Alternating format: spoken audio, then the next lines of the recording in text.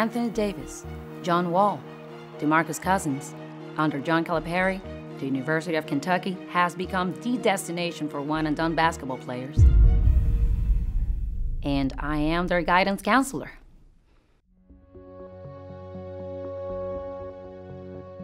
A guidance counselor helps students figure out classes, majors, and how they'll spend their next 4 years.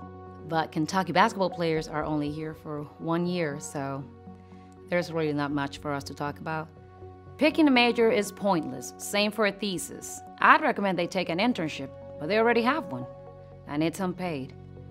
And they hate it when I suggest studying abroad. Apparently for them, ending up in Europe is a bad thing. When I meet with players, I would love to review gen ed requirements and grad schools, but we mostly spend the hour looking at cars and tax shelters. Under Tubby Smith, I worked with every player to develop a 4-year roadmap for their professional career. But now, I just give them a list of agents and an actual roadmap for leaving Lexington right after March Madness. So, this is my office. I used to have a bigger one, but they turned it into a waiting room for scouts. That's the seat John Wall used to sit in once. I only saw him once.